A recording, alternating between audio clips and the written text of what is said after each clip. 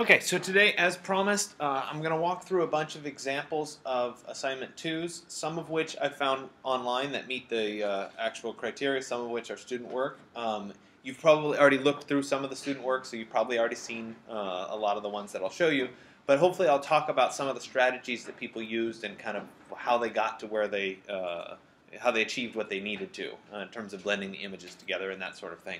And then we'll move into, today we're going to isolate objects and build a bunch of basically silhouettes of people, cutouts, that sort of thing. The idea being that you're going to learn how to get rid of backgrounds, mask things off, and that sort of thing. Especially with the finer details of like hair and that sort of thing. So we'll talk through what all that means and how you go about it. But first we're going to go through some of the Photoshop examples. Some of them are remarkably creepy. And that's okay. There's nothing wrong with creepy, but a lot of times it's about trying to come up with a thematic idea. So in this one, we've got Jekyll and Hyde, the two sides of the same person. So this is two separate images that were shot. Key point, all the lighting conditions are always the same. And so if you're going to combine two images that are different, the biggest thing that you can do is make sure that the light sources are the same. They're lights coming from the same direction, they're about the same brightness, and that sort of thing. So in this context, it's shot with flash, black background, consistent, one image and the next image. Those two then combine along this scene. So you might take the eye from this side, right, and or half of the eye from that side, and as you blend it together, right, notice that that seam is conveniently covered by hair, which always helps. When you blend it together, you're working in this region with masking such that you can create one side and the other side. Does that kind of make sense? Right? You're just putting them side by side. So it's really not that hard to do. The key is in the original image and how it's put together. This was one that's not as well done because you can tell the distinct separate nature of it, and the shadows are backwards. Right? So the shadow on the tree is on this side, the shadow on the toes is on that side. Right? So that it should be flipped. As an example. These ones tend to be very easy to do. It's a very simple, one person looking into a mirror, looking into a frame, that kind of thing. The reflection is different. This is a very simple mask. You just have to take two photos, one of you looking into the mirror, and another one with somebody else standing here, right, looking into the mirror, getting their reflection. You capture the reflection, you mask off the mirror, let one photo show through the mirror. Does that make sense? It's a relatively simple one to do. Right? Creepy. Don't know how much more I can say about it. It's an image of a face overlaid with the image of a hand. Obviously, they're over-processed, and that's the nature of them. There's a whole series of these that I'll show you where they're taking pieces and filling them in. This one's bizarre as well, but again, very doable. And this time they're playing with the sizes. You've got one hand that's shrinking down to be the ends of there. I think this one's actually really well done, partly because of its subtlety, but some of the key things that they're doing is when you're combining the pair of shoes with the toes at the end, the wrinkles in the leather, they tried really hard to make sure the wrinkles match the wrinkles in the toes, and that's part of what leads to this believability, that it could be there. And I think one of the great things about doing this and photoshopping something is you can make the impossible possible. And so another example, kind of abstracted. I think this one's really well done. I've seen students try to do this in practice. One of the keys to this is getting the really good picture of the leaf with the right lighting and then matching the face lighting to it, because it's hard for you to lay down right where the leaf is and take the picture of yourself. Does that make sense? So you may need somebody to help you take this picture if you're going to be in it. All right, get your friend to take the picture and then reciprocate. Playing with the depth of field, right? This one's not too hard to do in terms of, obviously you have to cut out the eye shape. You have to design what that shape is going to be. Background, right? You're taking the blurred image from the background, superimposing something that's black in the same shape and cutting it out. So it's not too bad to do. Could be done with something as simple as, you could take a white puzzle piece, right? Use that, hold that, superimpose your eye on that, and create it that way. Sometimes you create things with drawings over different layers. This was one I did when I was an undergraduate at Berkeley. Actually won an art competition out of it. But in this particular example, it was the picture of the knife with a Photoshop filter that created the outline, the drawing. This was a printed photo that I was holding, and I made sure that the scar line in the tree ran through my finger and then ultimately ran into being a drawing here. So it was a combination of different mediums to try to, obviously win the art competition. Sometimes you can get into the kind of the creative things. This is where you just have to see things. Anybody ever looked at the carrots and seen a bunch of eyes looking at you? You can play around with that sort of thing. Sometimes it's in the subtlety of the repetition of we got all the ends of the carrots and then wait, there's one that doesn't match. Right? And so you can play around with that a little bit. This was part of a class that I did. The whole idea behind this came from a class that I took at Berkeley that was a visual studies class where we had this really goofy professor who was fantastic, and he would give us a handwritten assignment. He didn't type anything. He would write out these assignments by hand, and it was a photography class, and he would assign us to photograph things that were completely impossible to photograph, and so you had to figure out how to photograph whatever. This one was how to photograph the mind. He gave us one that was how to photograph Mother Nature. He gave us a bunch of different ones that were really hard to figure out, because you can't go out and photograph Mother Nature. You can't photograph the mind. And it was kind of fun. I love this one. It's not too hard. Again, lighting conditions are key to making it work, right? Shadow is on this side. Shadow should be on this side of the hand, which it is. That's why it works. So you pay a lot of attention to those lighting conditions. And you can get pretty creative about what kinds of things come together. Another example, combining the texture of a ground with an eye. I like this one. So it's, again, relatively simple, right? You have to take one picture with your feet and your pants down, and then you have to take another picture with just the pants without your feet in them, and then you combine the two. So not that hard to do, but you get really interesting results out of it. This one works. It's not my favorite, but it works really nicely because of the shape of the leaf naturally dips right where the person is sitting, and it works because this is so well integrated into the background photo. So a lot of times in this, when you're trying to pick your two photos, you'll take 100 photos of the leaf to get the exact right angle so it'll match the other picture. And that's one of the things that can take some time. This is like when you see something in a cloud or you see something in a rock formation, how do you combine the two together, and that sort of thing. This one was kind of interesting. I don't know how he came up with this idea. This is student work.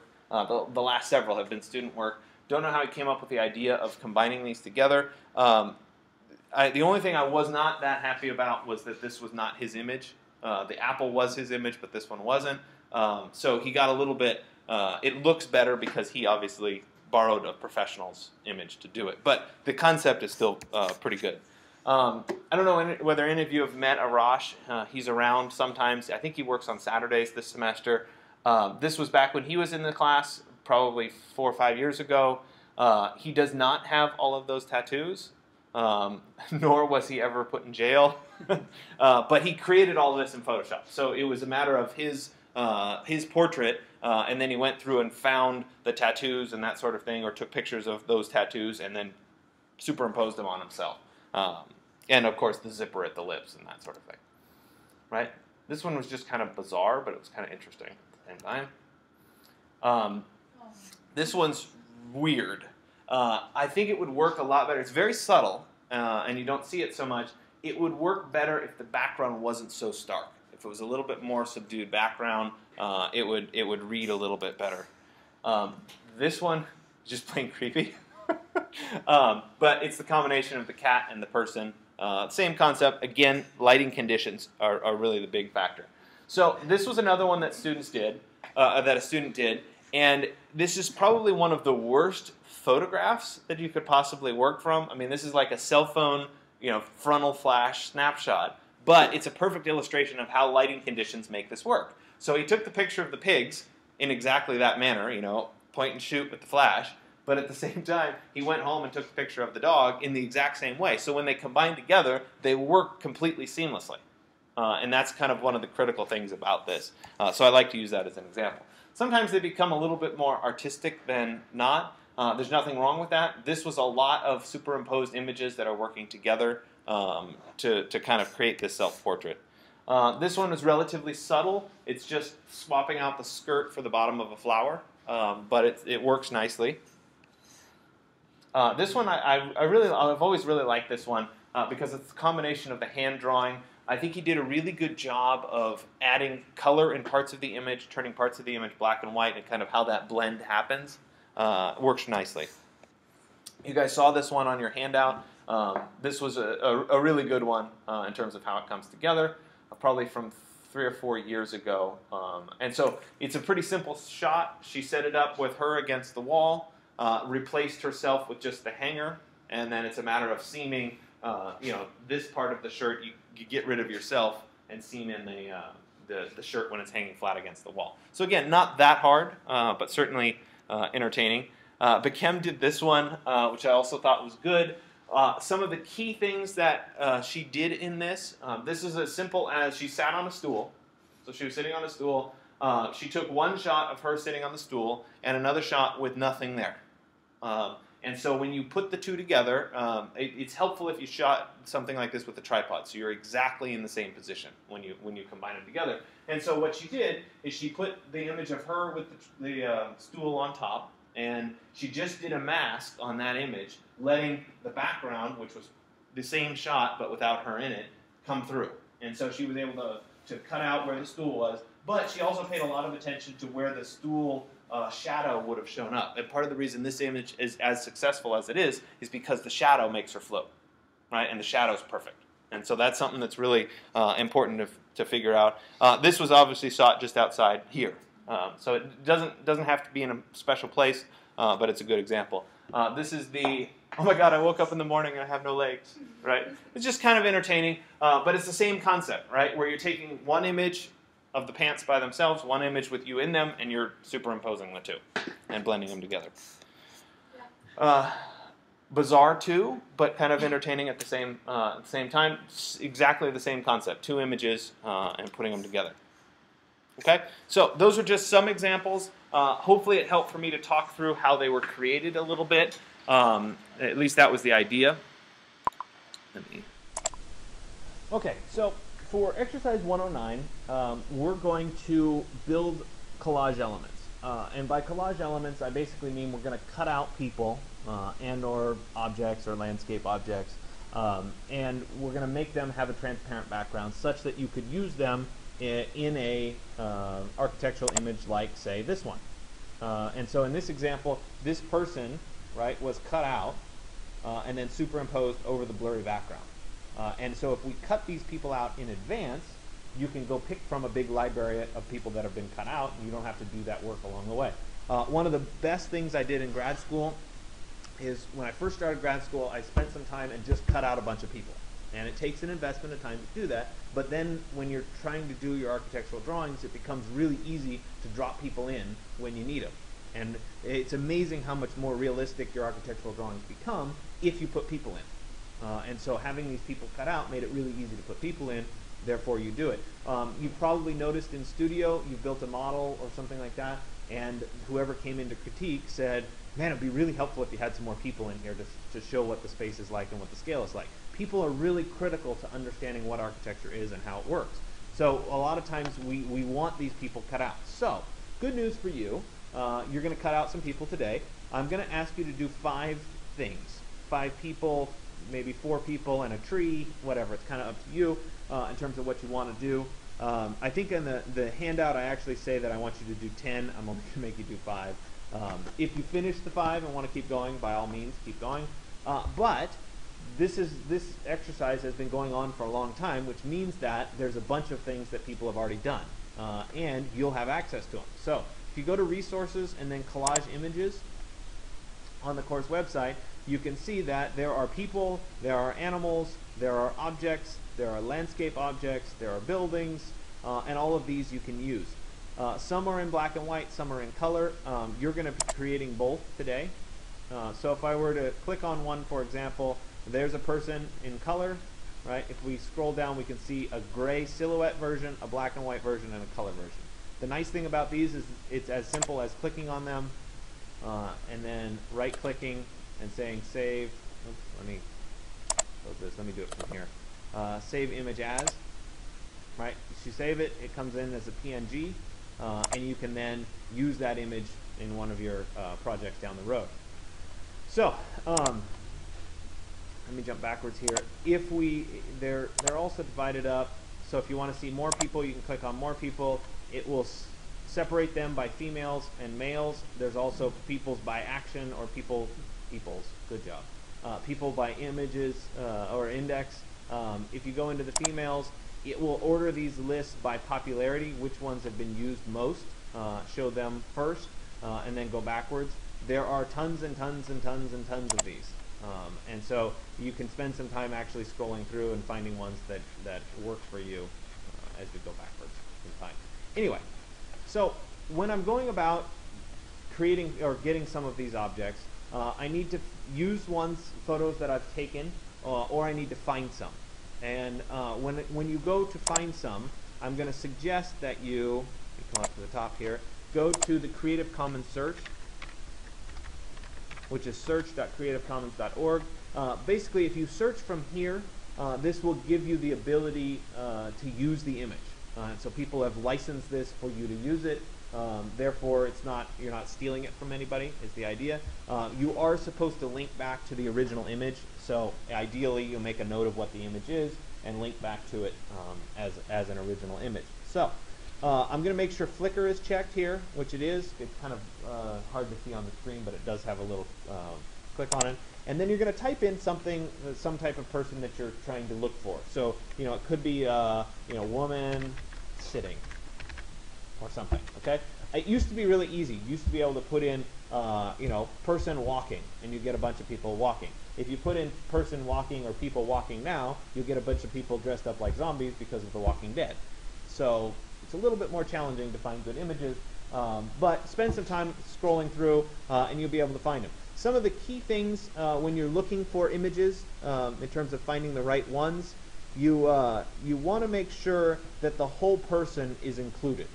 And so what you don't want is to have part of the person chopped off.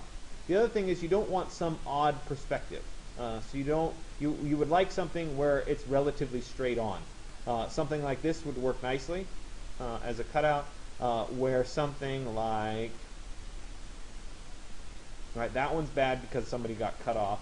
This one's probably not ideal because you're looking down at the person, which would be less usable in an architectural context. It's rare to have a perspective looking down at a corner like this. So this one would be great in terms of finding it. So let's open it in a new tab. Usually what I do is I start to open these images in new tabs so that I can look through and pick which one I want to work with. And so I've already picked a bunch of these that I've looked for. I'm going to do this one as one of them. This one's relatively easy. There's another one. So I've just gone through and I've picked a variety of images that I can work with. I'm going to do this running one because of this hair, and I want to illustrate how you would cut that part out. So I am going to use that one. So on these kinds of images, when they're there, there should be a little button in the lower right corner that says download. Download this photo. If it's not there, it's because you haven't searched where somebody allowed you to download it. They haven't licensed it for that. So if you can, you'll be able to click on it and it'll say what size. Always pick the original size or the largest size you can. And we'll go ahead and let that start to download. Let me see, this one wasn't bad, so we'll download this one. And let me see, that one's a good one too. Again, hair is always good. It took me a while this morning to find these. This one's not bad. I'm going to use this one because it's simple with no hair to illustrate one strategy here. So let me go ahead and download the original on that one. Okay, and let me, before I get too far, I'm going to show these in the folder so that I can select them. I'm going to hold down Shift and select those 3 images, and then I'll right-click and say Copy, and I want to put them on my flash drive. So put them on my flash drive in 135, and this is new folder, Exercise 109. And I'm going to paste them in there so that we can work with them. Okay, so there's those images. Again, largest that I could get them, and that's important. So now it's a matter of jumping into Photoshop, and we're going to start working through some of our techniques. So I'm going to go to Start. I'm going to make sure that I'm using CS6. So a Design Standard CS6, and I'm going to open Photoshop CS6, and we'll let that open up.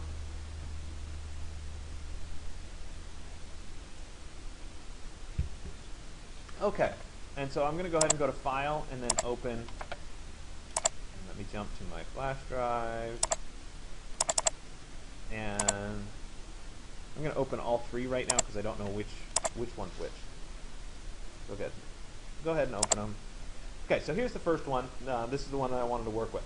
So today we're going to go through a variety of tutorials that kind of walk you through how to isolate these objects. The tutorials are under Photoshop, and we're going to go through starting with 1.13 through 1.16. Now, 1.13, we're actually going to skip that one because CS6 cut that ability out. And so you're no longer able to do it, so I have to delete that tutorial altogether. It only applies in older versions of Photoshop. So we'll start with 1.14, which is the background eraser. So I'm going to jump back over into Photoshop. And so the background eraser works particularly well when you have one colored object and a very different color background. It makes life really easy to erase. If we get down here to the bottom where his feet are against this dark blue background and his pants are black, it's not going to work as well. And so we'll talk about how do you fix that. So before I get too far along, this image has a bunch of extra information in it that I really don't want. So I'm going to use what's called the crop tool, which is right here. It looks like kind of an overlapping set of angles. And I'll click that, and you'll see that I'll get a dotted line around my image with a few little handles on each side. And I can drag these to make the image smaller. So I'm going to drag this over here. Notice principles of composition show up automatically when I'm going to crop. I've got the rule of thirds. But in this instance, I just want to isolate the person. And so I'll drag these so that it's just around the person.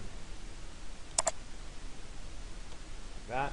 And when I'm done, I'll hit this little check mark up here at the top ribbon, or I'll hit enter on the keyboard, and I end up with a nice cropped version of this particular person. Now if I press Control-0 on the keyboard, it will fill the available screen real estate with my selection. And so as I'm looking at this, this is not the best image because it's rather jagged, but it'll get us through the background eraser as a technique. So the background eraser is shown against this tool is an eraser. If I click and hold, there are actually 3 erasers in Photoshop. There's a magic eraser tool, there's a background eraser tool, and there's a regular erase tool. The regular erase tool works just like an eraser in terms of whatever you touch disappears. The background eraser works to select colors of the background and erase those and not select colors of the foreground, hopefully. And there's a way to select it. And the magic eraser is to try to discern what you want to erase and only erase that part of it. These magic options that are in Photoshop are getting better and better, and they're working better and better. So you can play around with that a little bit, but we're going to talk through the background eraser tool, which is what I'm going to select. The icon for that is an eraser with a little pair of scissors on it. Okay?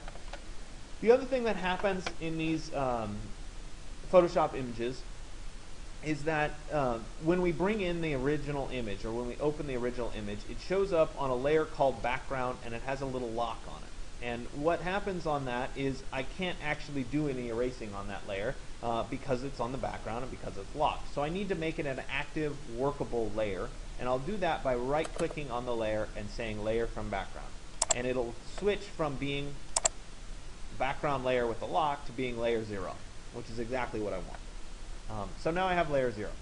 So the way the background eraser tool works is it allows you to select a sampling color, and it will look to erase that sample color and not erase the other colors in the image.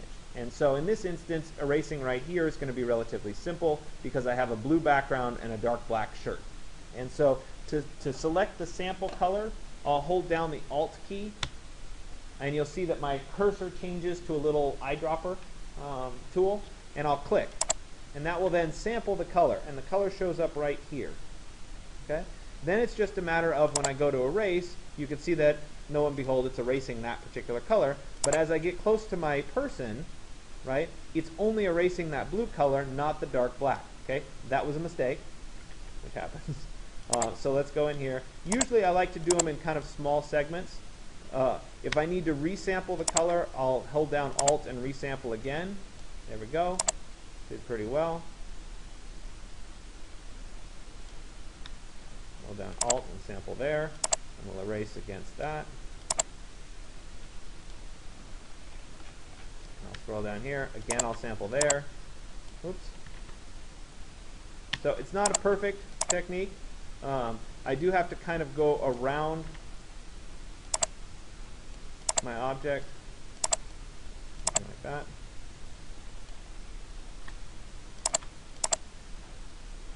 And you do make those mistakes, so just be patient when you're doing it.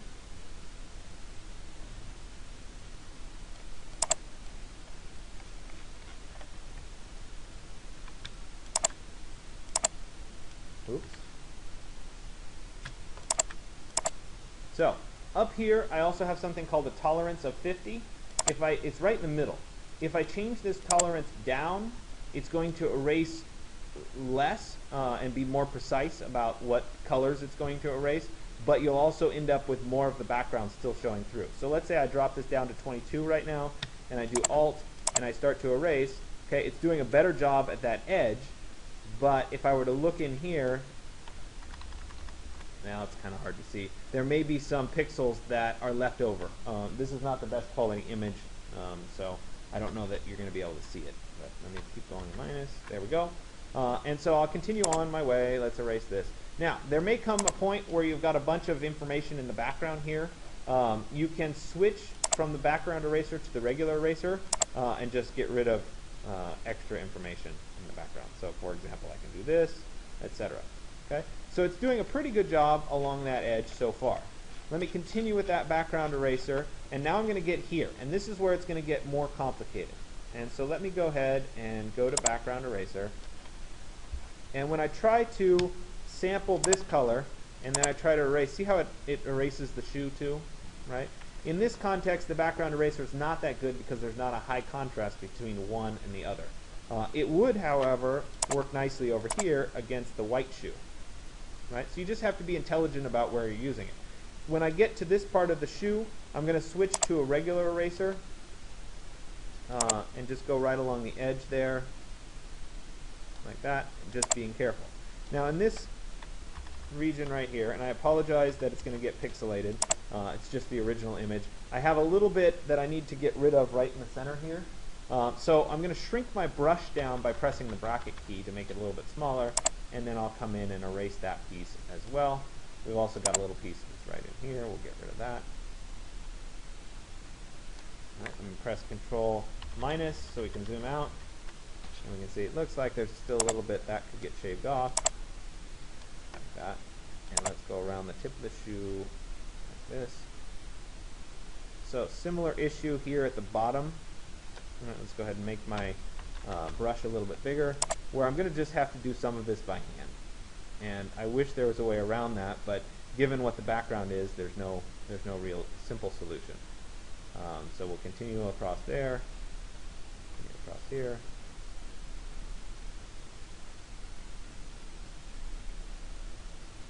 Okay, so once again, let me zoom in, and I'm going to manually get rid of this piece.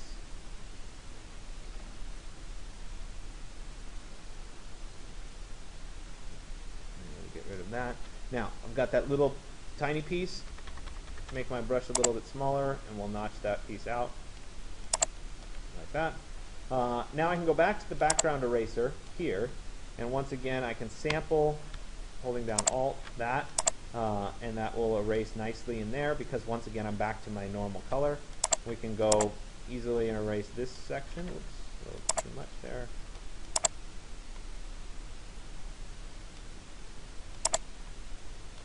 Okay, let me zoom in. That's it. Let me go to my regular eraser. I'm going to erase the bottom of the shoe right that.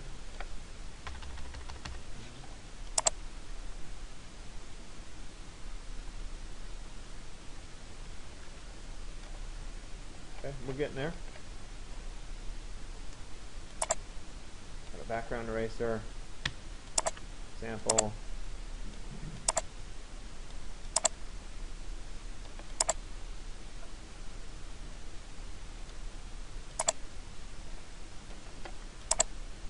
Incidentally, I can hold down spacebar and pan my drawing as I'm working along it. So let's continue up here.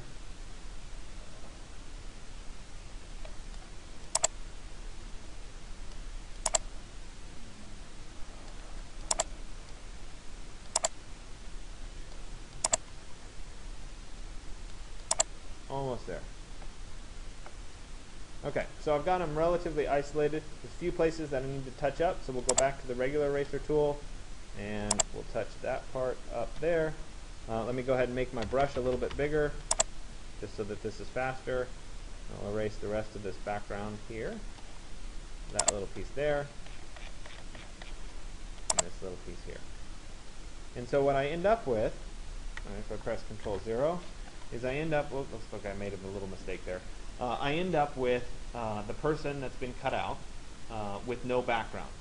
Sometimes it's useful to see what the background actually would look like on white and see if you can see any artifacts or something that hasn't been deleted correctly, in which case I can put a new layer below layer 0 and I can fill that new layer with white. And I'm going to use the paint bucket tool, which is underneath the gradient tool, and I'm going to use white as my foreground color and just paint the background. And what this does is it lets us see is there any artifacts or anything that I should have deleted. It looks like there's a little bit of a problem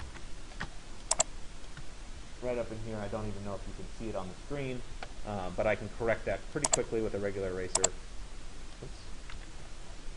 It has to be on layer 0. Correct that. It's a faint little problem right in there.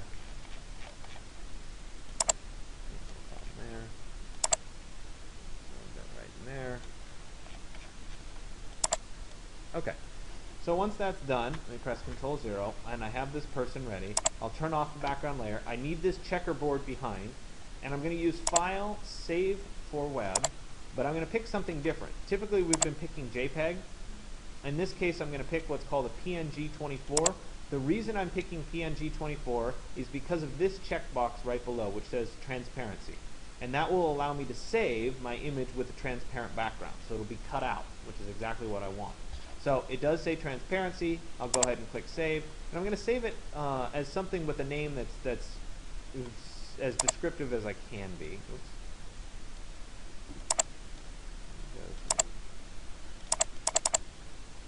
135, 109.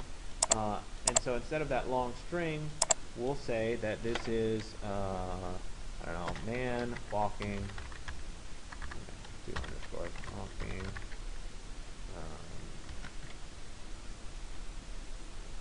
I have no idea. Call it man walking. Can't think of anything more descriptive. With a hoodie. How about that? With hoodie. Is that how you spell it? Whatever. Okay, so we'll say okay, and I've got that. So this is in color. I'd like there to be a black and white version of this, so I'm going to make this a black and white. So I'll go to Layer, New Adjustment Layer, Channel Mixer, which you've already done before. I'll check the box for monochrome, and remember we can pick from one of the presets if there's one that looks better than another. Kind of go through them.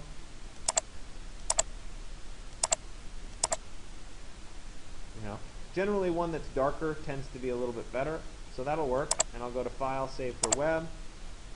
Again, it's PNG24. When I click Save, I'll use the same name, but I will add an underscore BW for black and white, and I'll go ahead and click Save. Okay, so the other thing that can be very useful is to have one of these that is completely just kind of a neutral gray. So it's a silhouette, doesn't have any actual person in it. And so I'm going to just really quickly create a selection, which is relatively easy to do because I already have it cut out. And I can use the Magic Wand tool, which is right here underneath the Quick Selection tool, which will allow me to select kind of the background here. Get on this layer. I can hold down Shift to add to the selection. It's really not doing a particularly good job. If I can do this any faster another way. Let me use, instead of that, I'm going to use the quick selection tool. Yeah, not doing a good job. Alright. Generally, to do this gray, I do it a different way. Let me just see here.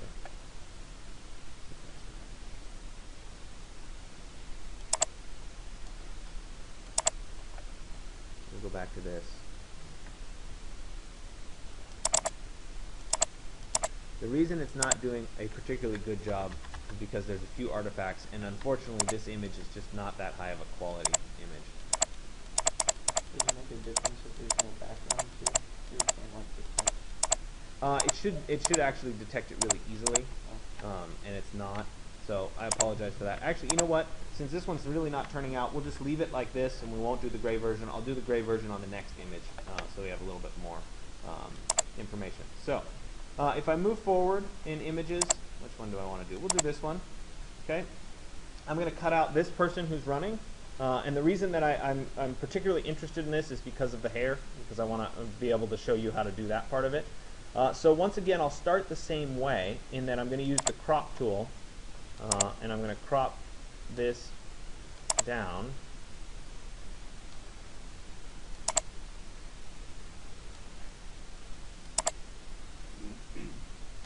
Like that. I'll check the check mark. Yeah. The crop tool, it doesn't change the resolution, it just, the resolution will change as a result of the crop tool, if that makes sense. So the image is a fixed size, and when you crop the image down, the resolution stays the same, but you're losing out on, let's say the pixel dimensions of the image were 1000 by 500. And when you crop it down, you might end up with only 500 by 400. Right, because you cropped it down. So the image size has gone down, but the resolution hasn't actually changed. So you're limited by the original image size. That's why I said make sure to get the largest image you can. So in this context, what I'm going to do is instead of,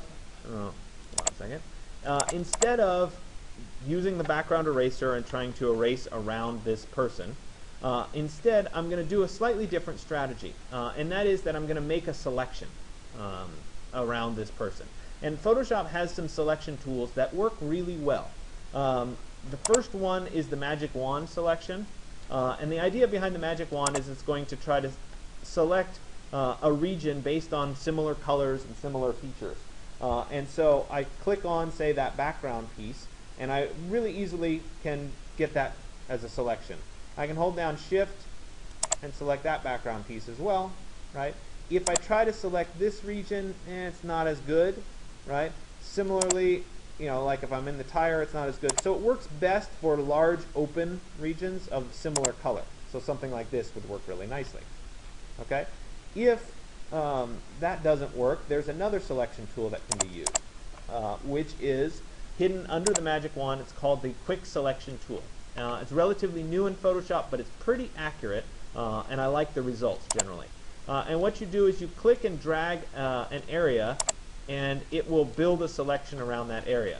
And so in this instance, I just lost out on this part of the hand. So let me zoom in, and luckily this is a much higher resolution image, so I can spend a little bit more time with it. If I lost this part of the hand, I can hold down the Alt key, and you can see that the cursor changes. See how it has a plus in the center of it right now? When I hold down the Alt key, it turns to a minus. Which means I can subtract from the selection. So let me try to subtract out her hand and subtract out those pieces. I can again adjust the size of this selection. So if I wanted just a little bit more right in there, I could get it. Let's go back up in size, and that's just the bracket key. So I have that part selected. Let me work across the top here, right? I don't have to hold down Shift because it's automatically adding to, because I have the little plus in the center. I lost part of the hat, so we'll hold down Alt and we'll subtract out that particular section. And Photoshop's pretty good at finding those edges for us, right? We're going to go down this side. So again, we'll just kind of drag and drag Oh, I lost part of the arm there. I lost a lot of the arm there. So it's a little bit of work to get this to work, but it's doable. Let me go that way. Perfect. Let me make my brush a little bit smaller. We're going to try to add in that section. Now, in here, right, it would be nice to add a little section there, which I did. I need to subtract that section. So when you have an internal cavity, right, you can very easily just continue with the selection. Get a little bit more, too much. Take this off. Sometimes you have to add to be able to subtract. Right, so we've gotten down to there. We're going to continue working. I'm going to make my brush a little bit bigger with the bracket key. I'm working down there. Perfect. And it's trying very hard to intelligently grab certain regions.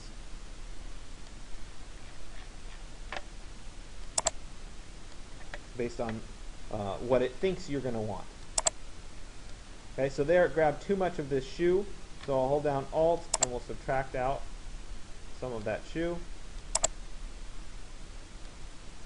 Okay, likewise, it grabbed a little bit too much of the shoelace there. And grabbed a little too much down here. Perfect. So we got around. Now we're going to start our way back up this side. A little too much of the ankle and the shoe there. And again, gray shoe against the gray pavement, that's why it's having trouble. Right, so let's work our way up. Okay. Looks like we have a darn good cutout. Okay. So, if I press Control 0, we can see the whole thing. Now, if I press Delete, oh, sorry, this is my fault. It's still locked as a background layer. I have to right-click and say Layer from Background. Now, if I were to press Delete, we'd end up with a reasonably good cutout, but I've got a bunch of funniness going on here with the hair, and I'd like to resolve that before I press Delete or create a mask. So, what I'm going to use is I'm going to first go to Select and then Inverse, because I have the background selected and I want the person to be selected. So I go to Select and then Inverse, and now it's just the person that's selected. And then I'm going to go to this Select tool and I'm going to click on something called Refine Edge. And I will apologize in advance, I don't have this Refine Edge written up as a tutorial yet. This is what's going to take the place of Photoshop 1.13 now that they cut out the extract filter. So I don't have this step by step. But if you run into trouble, by all means, I'll help you walk through this today. So this Refine Edge tool is new to the Photoshop realm, and it does a great job on stuff like hair. And that's what we're going to focus on for its use here. So I'm going to zoom in here a little bit so that we can see the hair, right? And this is what we're going to work on. In the Refine Edge dialog box here that pops up, we have a variety of view options. We can use what's called the marching ants, which show us the selection, right? We can use what's called overlay mode, which is what I find most useful, which highlights the selection or the non-selected items in this kind of pinkish color. Makes it really easy to see. We can cut it out so that it's on black. We could cut it out so that it was on white, which helps you to see the background. We could do black on white, which would show you what the figure would look like right now, which would be relatively ugly because of this big blob coming out of the side. You can see what it looks like on the layers, and you can reveal what the layer is behind. So I'm going to use overlay mode because I think it's the most useful in terms of seeing what's going on. And what I'm going to do is we have a couple different options. We can do a smart radius edge detection, or I'm just going to leave it at 0.00. Under Adjust Edge here, I'm going to make some changes. The first thing that I'm going to do is I'm going to bump up the smoothing to be at 3, and I'm going to bump up the feather to be at 0.3. Okay? Now, these aren't a scientific value. Obviously, there's a slider depending on what you're trying to do. Those values are going to change a little bit. I've found for dealing with hair and that sort of thing that this setting works pretty well. Okay? So we'll go ahead and from here, what we're going to do is with my brush, I'm going to paint a region right over kind of where the hair would be. And when I do that, you see that the pink starts to trickle into the hair a little bit. Okay? And you can't see that much in the pink, but if I were to switch, say, to black on white, you can start to see that it's highlighting those strands of hair, which is exactly what I'm after. Okay? If we did this on a white background, you can see that it's shining through. One of the tricks with hair is that the color of the background is always going to show through the hair, but it's going to get slightly changed. So if I were using this person running in a collage or something where I was trying to make it show against the background that I created, I would want some of my background to show through the hair. And that's where we get this fuzziness. So something like this is a good thing. Okay, and that's what we're after. So let me go ahead and go back to my overlay mode, and I'm going to continue painting all the way down in this section.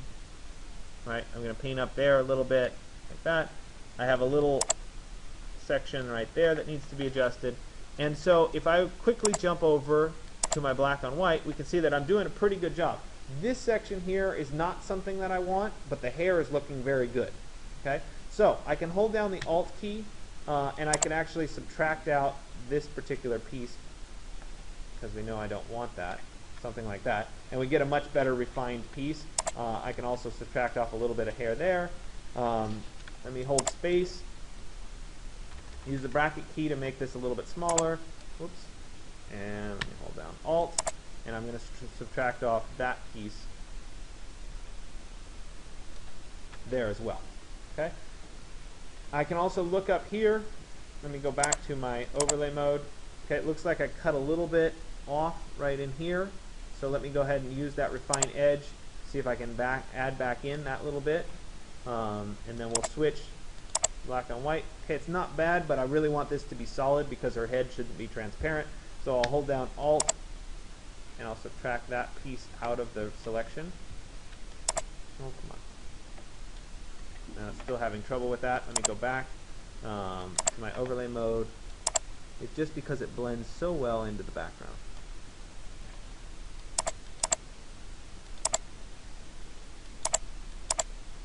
No, it's not bad. We'll go with it. Okay. So let me press Control 0. No, it won't let me. Control minus. No, it still won't let me. Okay. Let me see if there's any other areas. This is her arm, which is showing up as a little bit black. Let's see if we can fix that as well. Let me go into overlay mode. Right. See if we can find that at all.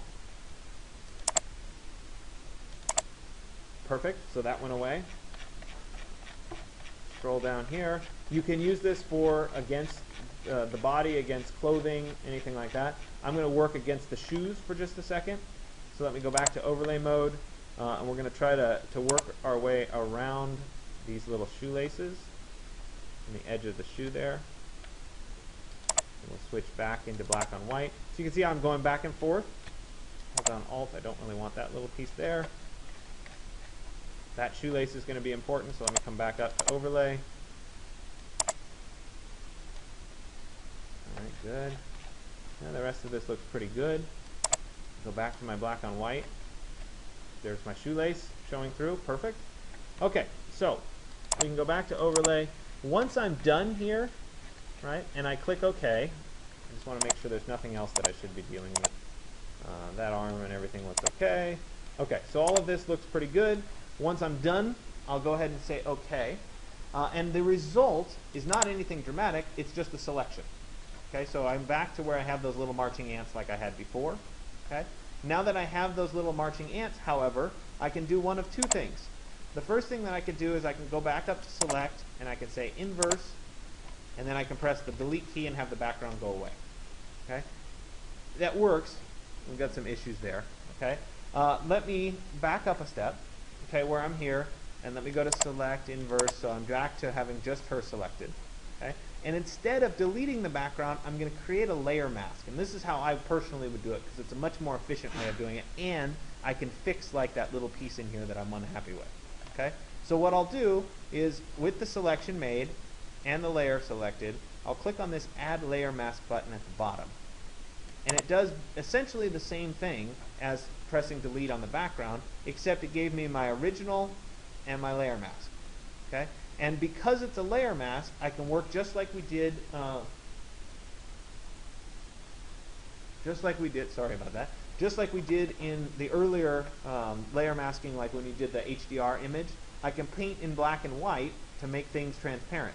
So I can go back up here to the paintbrush, making sure that I'm on my layer mask, and I'm going to paint with white. And I want my brush to be hard, which it is, and I can paint this part of the image back in so I don't lose that. So I have much finer control over some of the edges if I want to fix those things. Notice, however, that the hair shows through quite nicely. Okay, so let me go ahead and press Control 0, and we can see that I've got my object isolated very nicely. I'm very happy with it.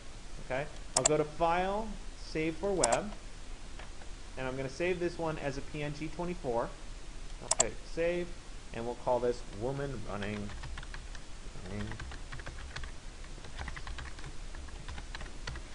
And I'll go ahead and click Save. Okay, so I've got that saved. Now, I'd like to make this black and white, so I'll go up to Layer, New Adjustment Layer, and we'll do a Channel Mixer. Okay, Monochrome, and once again, I'm going to go through my options. That definitely is horrible. We'll go through each of the options to find out which one looks best. Right, that one's not bad. And so now I have a black and white, so I'll go to File, Save for Web, click Save, and this one is black and white. Click Save. Perfect. And the last part was making that gray figure, and this actually is really easy because I have it created as a mask. And so what I'll do is I'll create one new layer, and I have an option of either filling this layer with 75% gray, or I could paint that layer with 75% gray.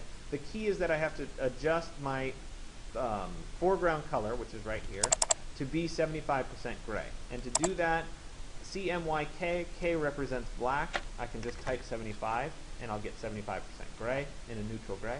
And I'll say, okay, now I usually do this in 75% gray because it's a neutral gray. You could do it in black, but sometimes silhouettes are too strong if they're in black. If they're in gray, it's pretty easy to skew the gray with some contrast or an adjustment layer on that particular piece to make it darker or make it lighter, which is why I tend to pick gray. So I have it picked as gray. I can use the paintbrush. We can make it bigger, and I could just paint this gray, or I could use the paint bucket tool, which is underneath the gradient tool, to just fill that whole layer in gray. Okay, it's giving me a scene because I painted this part first.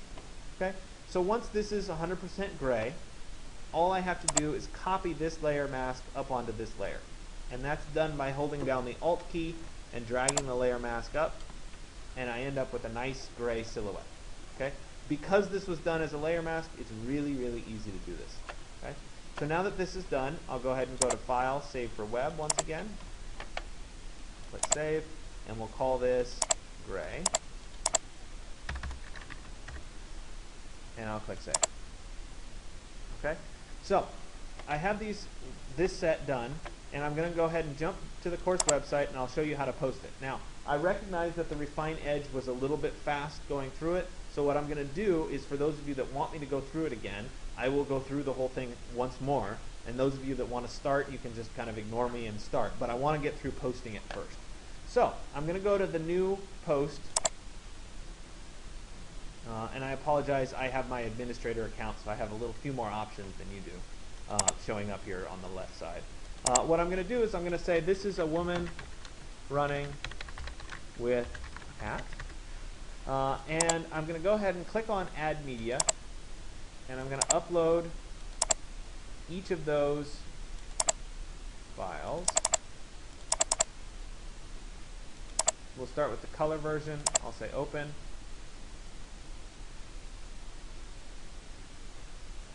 And instead of setting it as a featured image, I'm actually going to click Insert into Post after each time I upload the image. So I've inserted that into the post. I'm going to click on Add Media, Upload Files, select Files, and this time it'll be the black and white.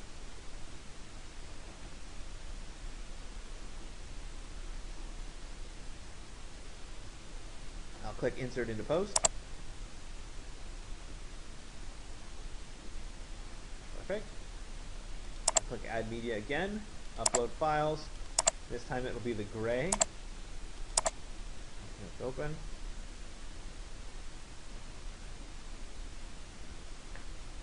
Okay, there's the gray version, and I'll insert that into post. So I have all three of those images in my post. I'll come down to the very bottom, and now I'll go back and set a featured image. I'm going to pick the colored as the featured image, and then say set featured. I don't have to re-upload it because it's already been uploaded. There it is as my featured image. Now the key part here is on the right-hand side of this. You guys are used to doing your categories. So we'll say that, yes, this is digital tools. It's exercise 109. There we go. Let me jump back up here. It's digital tools 1. But if I keep scrolling down, you will see something called collage images, right? And this is how you're going to categorize who this person is to help other people find this person and be able to use it. So this is running, which should be an action, right? Then I'll come down here. It's not an animal. It is, however, a person. There's people. It's a female. And these are all different categories that people have used before. I'll call it a woman and a lady, not an old lady. And so that'll work. We can say it's a person too. If you want some new category, you can create a new category if you want. So all that's done. Now that I've done that, I'll go ahead and click publish. You're going to create a separate post for each of your 5 objects or people. Okay, so today you'll create 5 posts total. Okay, so once this is published, right, we have all 3 images. I have everything set up. We can view the post just to make sure it showed up correctly, which it did. And I have all 3 of those images so that somebody else could use it. Okay. So, person's cut out, everything worked well. All right. Now, for those of you that wanted to see me do the refine edge again, I'm going to use a different. Oh, the one other thing I should have done. Let me go back and edit the post. Is that I'm going to find the original image here, and I'd like to be able to copy this link so that I can say this is where I got the original image. So I'm going to look right here under Share This Photo, and there should be the ability to pick the link. There it is. I'm going to copy that, and I'm going to jump back to my post here, and I will put at the bottom image from original image from, and I'll go ahead and paste in that little link. I do want to make sure that it's a clickable link, so I'll select it, click on the little chain, and say add link. And so now there's a link to the original image. And when you're using Creative Commons licensed images, it's always a really good idea to put the links to the original images, because that's how people grant you access to use the image and modify them and that sort of thing. So I have the image linked. I'll go ahead and click update. So that post is now done. So I'll move on, and I'm going to do the this one with the woman sitting. I've got a bunch of hair to deal with, so it's another good example. This one's going to be particularly hard as well because there's stuff in the background that I'm going to have to deal with, this fence, which will be problematic. Okay, so let me go ahead and, yeah.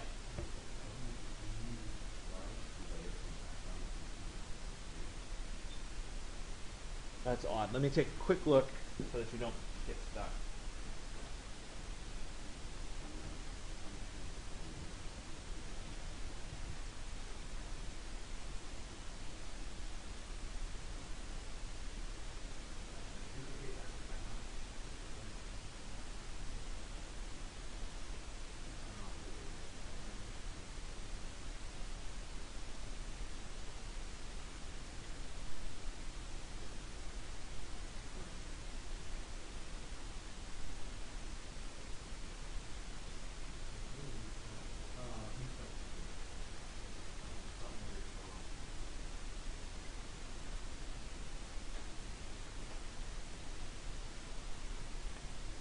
Okay, so I'm going to work with this particular piece, and I'm going to use a slightly different strategy for this one. Again, we've got lots of options in terms of how this stuff works out in Photoshop. In this instance, I'm going to use something called a path to isolate my my person. And so what I'm going to do is right click and say layer from background so that I have a workable layer. Then I'm going to click on the little tab that says paths. And paths in Photoshop are a little bit difficult to get used to. You will get very used to paths when we get to the Illustrator section of the class, in which case when you come back to Photoshop it will be, oh, this is really easy. For right now it's a little bit challenging, but I want to point it through to you just so that you have the experience of it. The advantage of using a path over using a selection is that the path is saved so that you can go back and reuse the selection over and over again. And so what I'll do is, with the paths highlighted here, I'll click on create a new path. Let's say path 1. It's this little button down here. And then I'll use the pen tool, which is over here, to actually draw an outline of my person. And so I'll start, usually you have to zoom in a little bit. Right? I'll start right here because I'm going to cut out this part of the bench. And so the way the path tool works is if you just click on points, you'll see it'll create straight line segments between your points. So you can go through and actually highlight your object relatively easily by just clicking point to point to point. The path tool does, however, give us an option to, instead of doing straight line segments, I can click and hold and it will drag a little tangent line such that I can actually start to create a curve. So if I was doing it, say here, I would want a curve to come down over the knee, and so that curves rather than being a straight line segment. It's very difficult to get used to how the pen tool works until you practice with it. And so some combination of straight line segments plus some curving segments is probably how I would go about drawing this. So bear with me. I'm not going to be as accurate as I normally would be because I don't want you to sit here and watch me trace this object too much.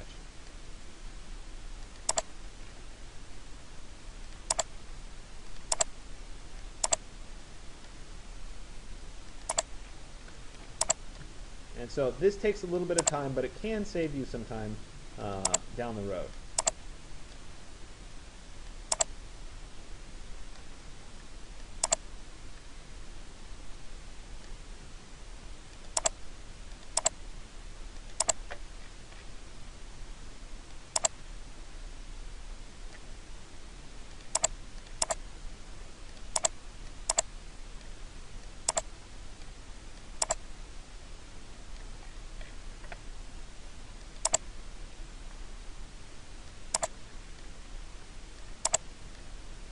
So again, sorry this takes time, but it unfortunately does.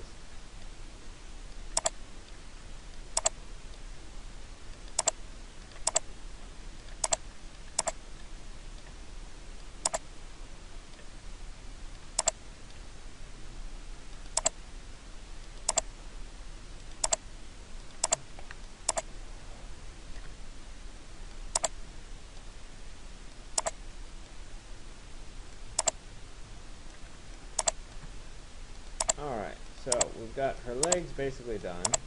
And the advantage of using something like this over using, say, the selection, the magic selection tool, is that you can visually distinguish what certain pieces are and easily decide what should be cut out and what shouldn't be cut out, especially if the background's somewhat complicated. So we'll continue our way up.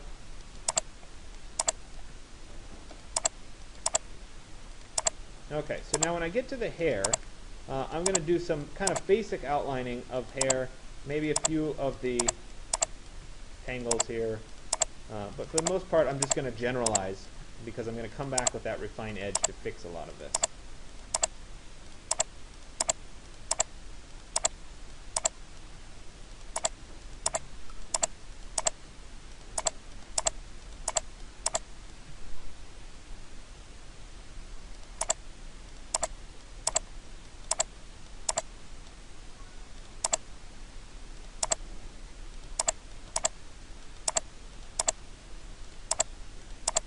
Almost there.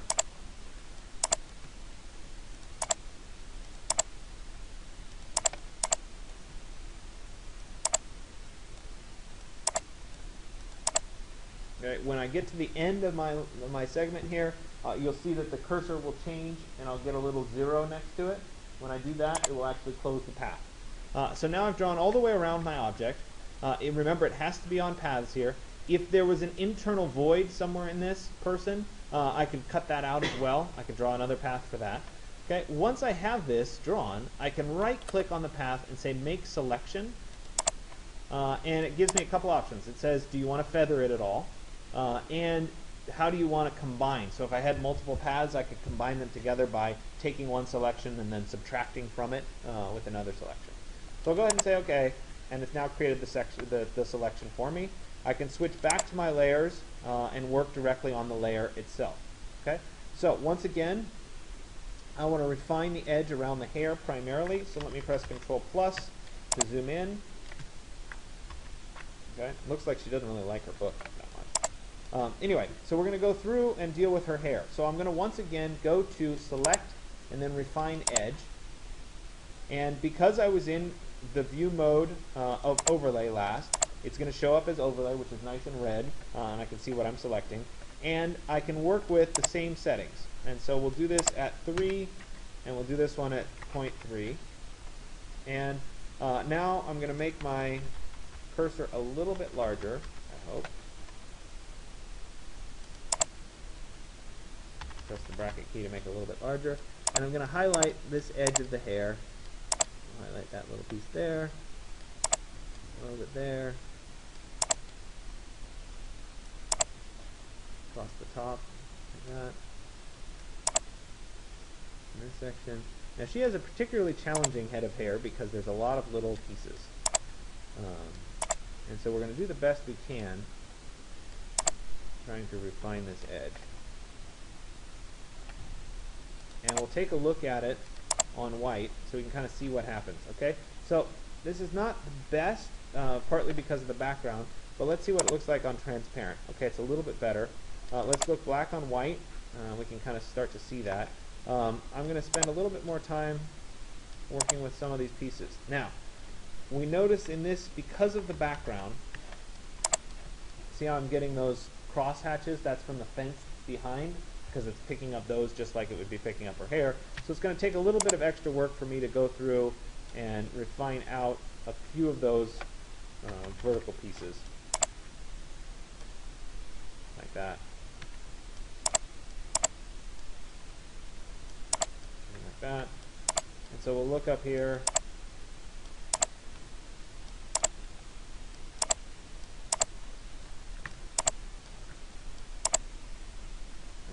Top is going to be probably the most challenging.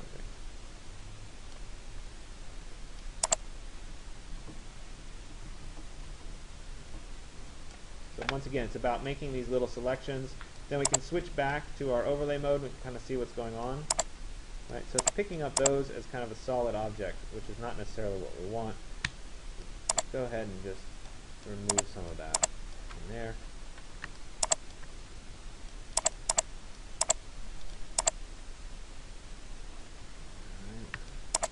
Over here, we're going to run into the same problems with those vertical bars. So let's take a quick look at the black on white. And we're not seeing too much of them. Go ahead and get rid of those. Yeah, it's not too bad. Back to overlay mode. Look down here at the bottom. Okay, not too bad. Find that out a little bit.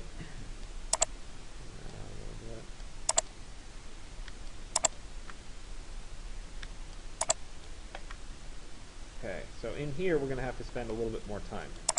We'll go back to overlay mode, and we'll see if we can paint in a little bit more in that section.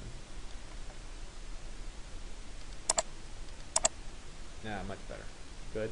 I'm getting some of those bars, so we'll hold down Alt and get rid of those bars.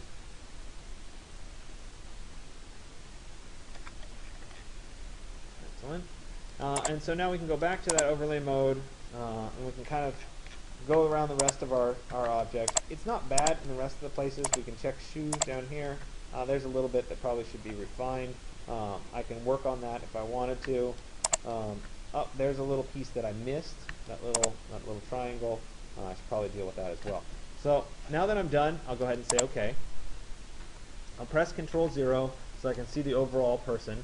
And once again, like I did last time, instead of deleting the background, I'm going to click the Add Layer Mask button right here. And when I click on that Add Layer Mask button, it will get rid of the background and keep just my person. Okay. I can also use the Crop tool, which I haven't done yet, to crop so that it's just her. I'll go ahead and crop. And so I've got that little triangle still to fix, but I can fix it using just my mask. So I'll get onto my mask here. Let me zoom in. And because I want to get rid of it, I'm going to paint with black. So let me go to my paintbrush, and I'll flip my foreground color to black, make my paintbrush smaller, and I can paint that part out to be clear. I can also refine things, like if this didn't quite turn out the way I wanted, right, I could shave that part off ever so slightly, like that. And I can generally look around at my object and see if there's anything else. That little piece there is a little bit problematic, so we'll clean that up as well. Now the nice thing about doing this on the mask instead of doing it on like using the eraser tool is that if I don't like something, oh, I got rid of too much of it here, or whoops, I did too much, right? Because it's on a mask, I can flip my colors and paint it back in, and I can get my information back. So it's not a permanent deletion, and that's one of the big advantages of using the mask instead of using an actual permanent deletion. So I can take a quick look here. Oh, see, this is me being a little bit quick when I did my selection, so I have to do a little bit of polish up at the end. Let me just shave this part off there. There. Adjust her shoulder just a little bit there.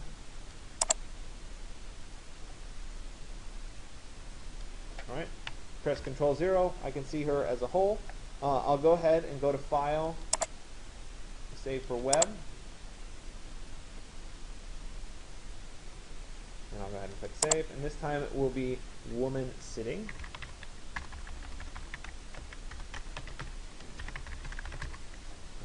With book. And I'll click Save. Again, it's a PNG 24. This is what I wanted. Now I'm going to turn her to black and white, so I'll go to Layer, New Adjustment Layer, Channel Mixer, Monochrome, and I'll pick whichever one of these looks the best. Yeah, that one looks pretty good. And go to File, Save for Web. Click Save, and this is going to be black and white. So I'm going to add underscore BW. Click Save. And then the last one is doing that gray layer, which is really easy because I have the mask. So let me create a new layer, and I'll fill it with the gray. And so let's make sure it is in fact 75% gray, which it is. And I'm going to use the paint bucket tool and just click on the layer. It fills all in gray. Now I'll come over to my mask, hold down the Alt key to copy it, and just drag it up to layer 1. And I end up with my nice gray cutout. And so I'll go ahead and go to File, Save for Web, Save, and we'll call this gray. Perfect. Okay, so now that that's done, I'll go ahead and make another post just for practice. So I'll come back to the digital tools site. I'm going to go to New Post. Wait, looks like I have to update this post first.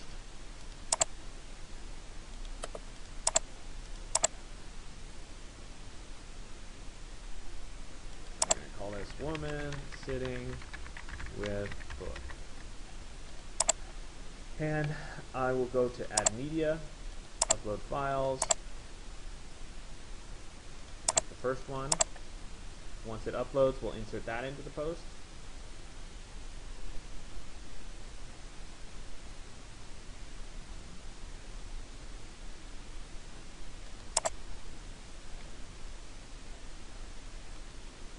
I'll add media, upload files, pick the next one, black and white, and I'll upload that as well.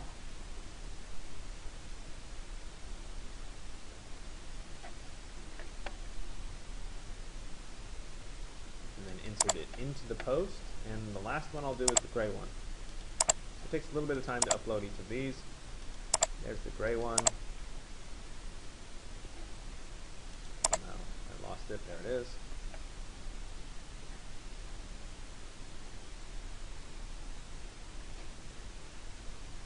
Insert in the post.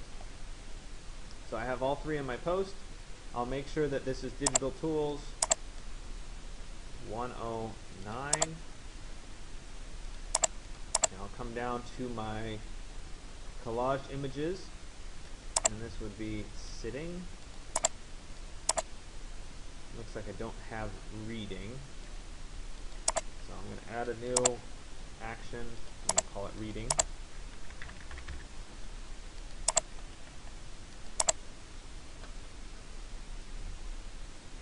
And I'm going to set my featured image as the color. Now if you wanted the black and white to be the featured image, that's fine too. It doesn't much matter to me. This is all done. I'll go ahead and create the link to the original. So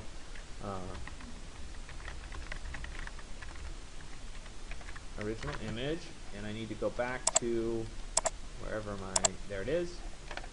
I'm going to go to the share link here, and I want just the link.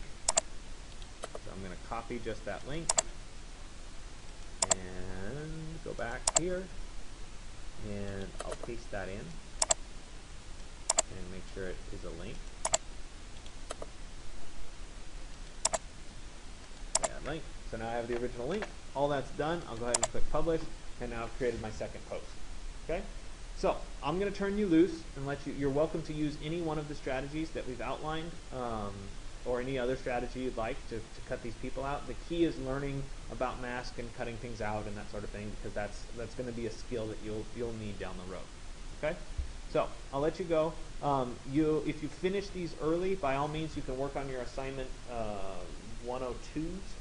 If you run out of time today to work on it, there will be more time next class to work on it. It's due a week from today, if I'm not mistaken, on the 24th. So today's Wednesday. Next Wednesday it should be due. Okay. I will also point out to you that we're rapidly moving through Photoshop. This is not a surprise. This is the way class works.